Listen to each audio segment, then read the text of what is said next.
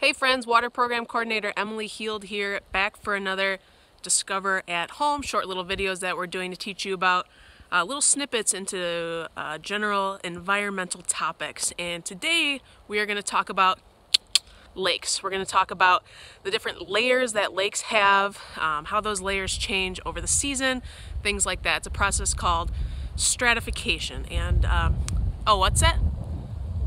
Oh, you've heard of stratification before. Okay, yeah. And oh, you're especially interested in how it relates to nutrient cycling and oxygen availability? Okay, yeah. Those are important topics. They really affect the lake. We can do that, and we'll definitely talk about that. And oh, what's that? Oh, you're interested in upcoming Discovery Center programs? Have you checked out the website? Yeah, it's just discoverycenter.net. Yeah, net, not com, .net. Yeah. And all the programs are listed on there, so you can register online or give us a call, and we'll get into that. Yeah, it's really cool. I know. All right, let's talk about lake stratification. All right, so something that you have to know about stratification right off the bat is that I can't show you a lake and show you stratification occurring, or stratification, the layers eroding in a lake.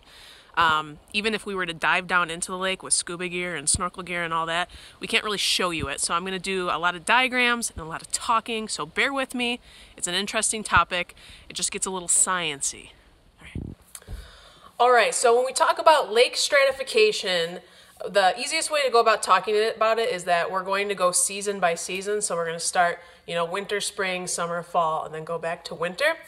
And so we're going to do that. We're going to go through the seasons, but let's first start, let's back up a little bit and define what is stratification. So what are we even talking about in the first place? So when we say the word stratification, what we're referring to are layers. So layers within the lake from the surface of the lake all the way down to the bottom. That's what we're talking about. So we're going top to bottom within the lake.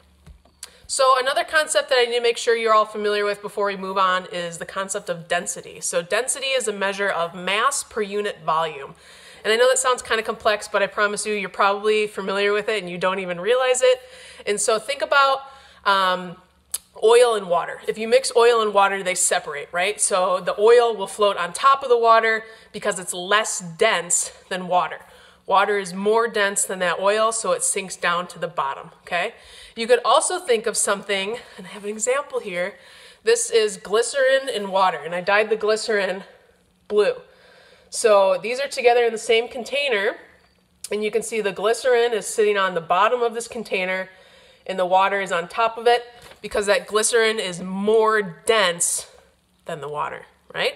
Remember that. So that concept of density, that can depend on different materials, like we just looked at glycerin and water, we talked about oil and water, but density can also vary within a specific material. And what we're going to talk about today is how density can vary in water. So water, when it's warmer, it is less dense than cold water. So warmer water, in this example, could be the clear water in here, and cold water would be the example of the more dense glycerin, right? So water can have different densities depending on the temperature. Warm water, less dense. Cold water, more dense. All right, we're going to go through this seasonally, remember? So we're going to start with the spring. And in the spring, after the ice melts from the top of the lake, the temperature of the lake is the same throughout, okay? You're just gonna have to trust me on that for now. So because the temperature is the same, that means the density of the water is also the same from top to bottom. So therefore, the lake can mix itself, right? These arrows represent mixing. It's not necessarily going circular. It's going, top and down, up and down, side to side. It's just, freely mixing within itself.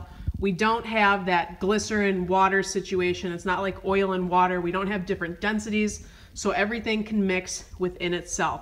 And that's important because when the lake is mixing throughout the entire thing, you can bring oxygen from the surface of the lake down to the bottom, and the oxygen can mix throughout the entire lake. If you have any yummy little nutrients sitting in the sediment, you can bring those from the bottom to the top. So everything's mixing and being real friendly. So that mixing that's occurring in the spring, that's primarily wind driven. So as the wind is moving across the surface of the lake, that's what's causing the lake to mix itself. So as we get into the summer, remember we have temperatures starting to rise, the sun is getting more intense, and then that starts to warm this upper layer of water. So remember, in this situation that we have here, our warmer water is less dense than cold water, okay? So we have warmer water here with red, and then colder water below in the blue, okay? So this is where we're starting to create these density differences that are becoming really important. So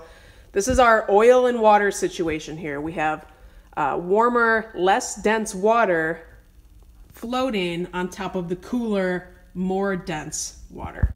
So what we've created here with these density differences is two distinct layers of water that are not mixing with themselves, okay?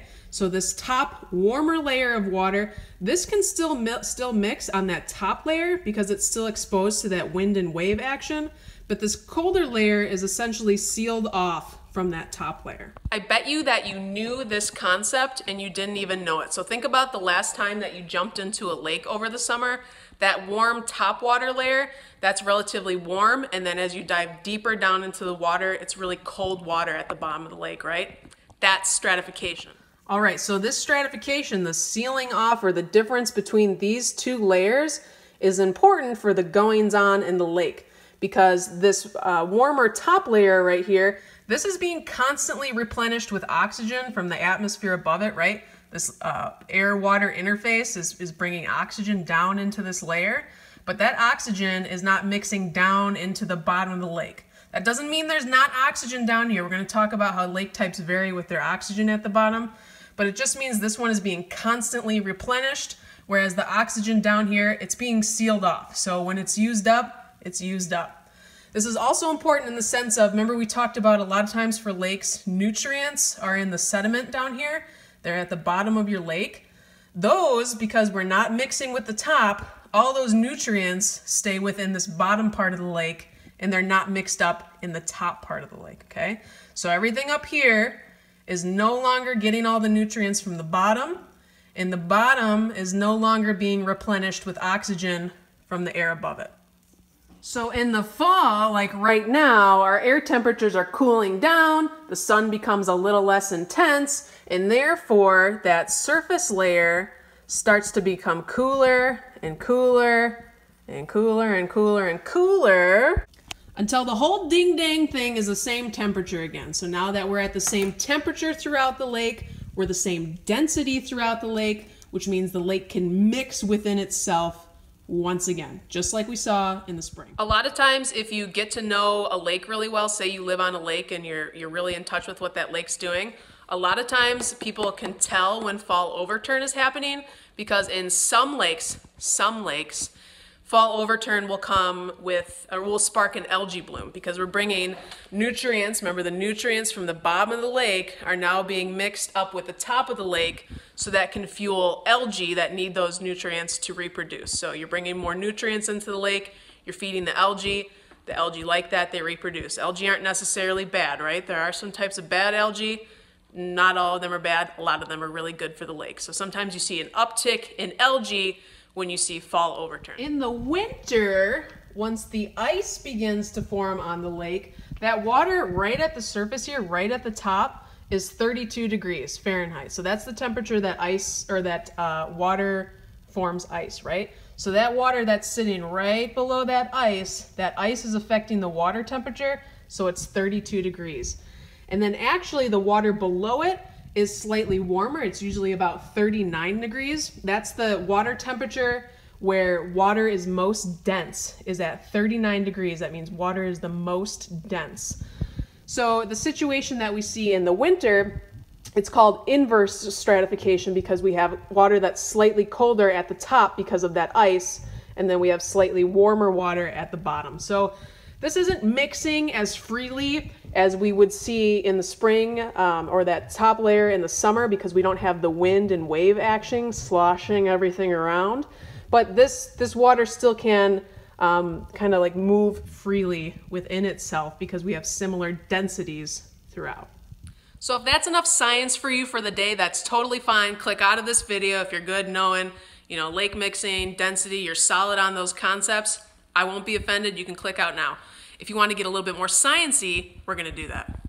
All right, so now get this, y'all. There are different types of mixing. So not all lakes are in the same mixing schedule like our lakes are. So to start with our type of lakes are called dimictic lakes. Di meaning two, right? So that means they mix 2 times per year, like we talked about, once in the spring and then once in the fall. So what's the example of that?